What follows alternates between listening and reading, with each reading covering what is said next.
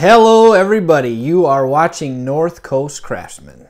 This is a channel all about wood and the many things you can do with it. Today we will be picking up some of this gorgeous hickory tongue and groove board, and then we're going to show you how to sand and finish this wood so that you can maximize the look of your wall. Now I'm extremely excited about today. This is the first time that I get to see what all this wood is going to look like. He did give us some samples, hence what was in my hand before. Now we get to go pick it up and see it in person. So guys, let's get started.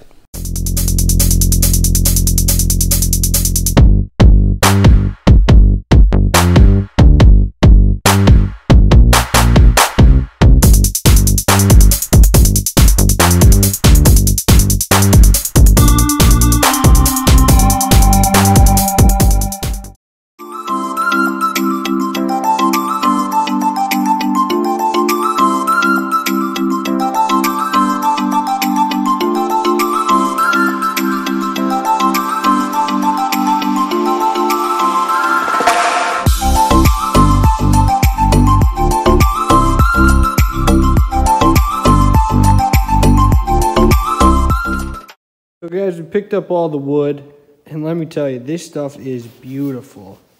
I mean, this has so much character. If you can see all that, look at wormholes and stuff like this.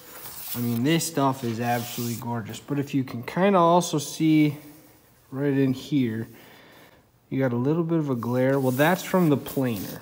So these right here are the marks we're trying to get off. And this rough stuff here. So this all needs to be sanded before we can finish it. Because if you finish it with the imperfections and stuff on it, you're gonna notice that, you're gonna see it, and it's not gonna look very good when it gets up on the wall. So that's the next step here, to get all these bundles taken off, spread all this stuff out, and start sanding. First thing we're gonna do is we have a orbital sander here. We've got the sanding disc. And if you can see, that's 80 grit. So that's what we're gonna start with. We're gonna start with 80. And we're gonna work our way all the way up to 220.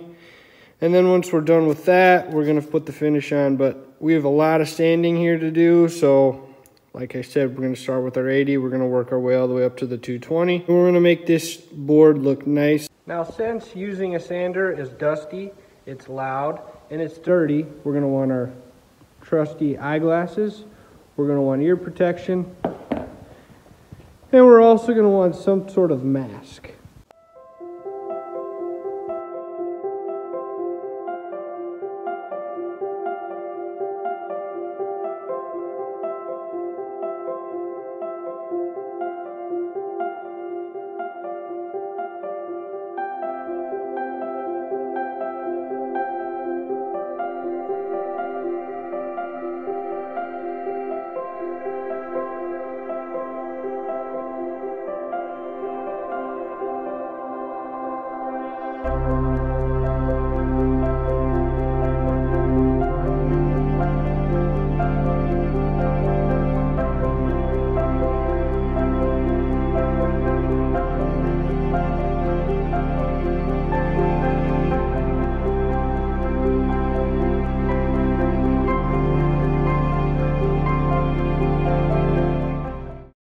So for you people who like rustic wood, I think you'll absolutely love this stuff. There's wormholes, if you can see kind of right there. That's called spalting, right here. That's also called spalting. And this board here also has it with the wormholes, the spalting and all that stuff. It's just kind of something that happens when wood starts to rot, like right before the wood starts to rot. And it makes these black lines in the wood. I mean, you can kind of see them throughout this wood here. It just looks awesome. So if the rest of these boards look anything like these first three boards, the customer's absolutely gonna love this. So by now I've said the words tongue and groove probably 40, 50 times. And now I just kind of want to show you, for any of you that don't know what tongue and groove boards are, I want to show you exactly what I'm talking about when I say the words tongue and groove. Now this is what's called a tongue. The tongue runs down the whole length of the board. And if I flip this board over, that's what's called the groove. The groove also runs down the whole length of the board. So when you put this up against the wall, you're going to put your nail through the tongue, and then you're going to slide the next board on top of the tongue. Now your nail is going to be under here, so the groove covers up the nail. So that's one nice thing about these tongue and groove boards, is you can't see any of the nail marks. So now that we've finished sanding and we've got all our boards laid out in front of us, we're going to start putting on the polyurethane. As you can see, we've got a satin Minwax fast drying polyurethane, and we're going to be applying it here with this foam brush. Now the trick is with the foam brush is not to leave any brush strokes. So the key to not leaving brush strokes, and especially with the first coat of poly, is you're just going to want to put just a little coat on. You don't want to do too much, because this coat is going to be the coat that the wood really absorbs and sucks in. So you don't need a whole lot on this very first coat. And now the key is once you have the whole board polyed, you're going to want to take your brush and rub it from one end all the way down to the other end, and this will eliminate most of your brush strokes. I've found that the best brush to use is the foam brush, because you get less streaks, you get less brush marks, so it does a little bit better of a job. So we're going to go ahead and keep polying these boards, and when we're done with the first coat, we will come back and we'll tell you what to do after the first coat.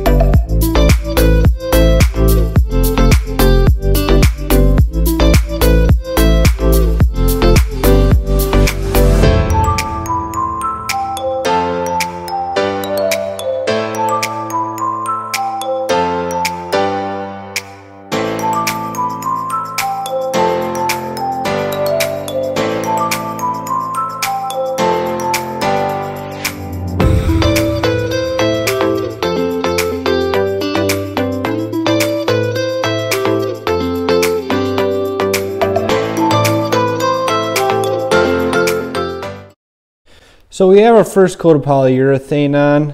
If you'll notice, the boards aren't very smooth. So what ended up happening is after that first coat of polyurethane goes on, it pops the grain of the wood. So what that means is it raises the grain, kind of stands the grain up.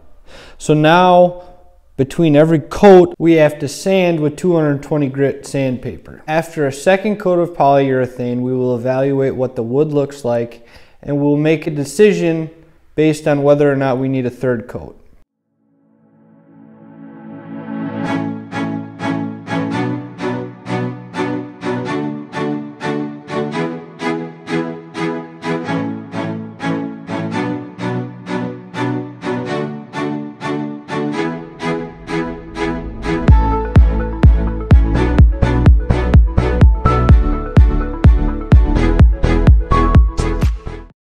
We're back and we're here to check after the second coat of poly to see if we need a third coat. And there's a couple ways you can do that.